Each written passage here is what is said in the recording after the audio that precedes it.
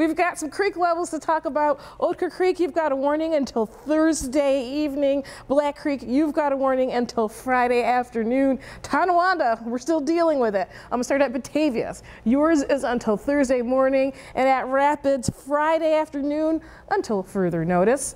Temperatures wise, we're in the teens to the 20s. Those winds coming out of the north, kind of breezy, making it feel like what to the single digits.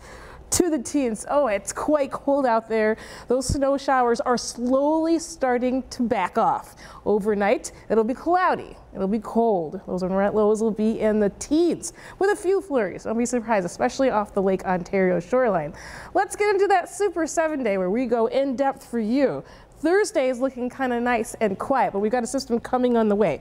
Clouds open up and then they come back. You see those snow showers making their way slowly from the southern tier. We get a few hours of that wintry mix around the New York-Pennsylvania line. My main concern with that, slick roads. And then you get a little bit of a dry spot. We get another shot of snow. Friday night, things quiet down. Let's see how much snow we're looking at from this large-scale system here. From the evening to the morning time, you'll see anywhere between 3 to almost 6 inches.